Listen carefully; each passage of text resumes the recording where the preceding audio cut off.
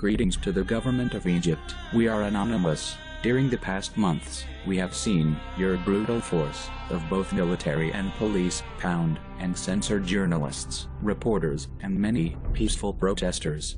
With that in mind, the government of Egypt has passed a law that regulates demonstrations honestly. This law basically bans protests. During the past 72 hours, more than 130 protesters have been arrested ever since the law has been passed and initiated.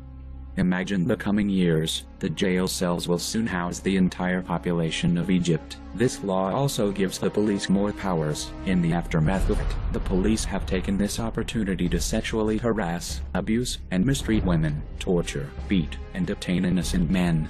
Some of the arrests the police have done so far are ridiculous and at times preposterous. The police are heavily abusing their authority, and we will not stand by such injustice to the people they detain, abuse, mistreat, harass, and torture. Tell yourselves, will this law really regulate peaceful demonstrations? Anonymous has seen the police use tear gas, riot shields, and water cannons. This will not regulate protests, it will only make an uprising, the coming of an unknown revolution. This is not a police state, this is far from that. This country is under a military rule, and the path of Egypt is falling apart. We are anonymous, we are legion, we never forgive, we never forget. To the government of Egypt, expect us.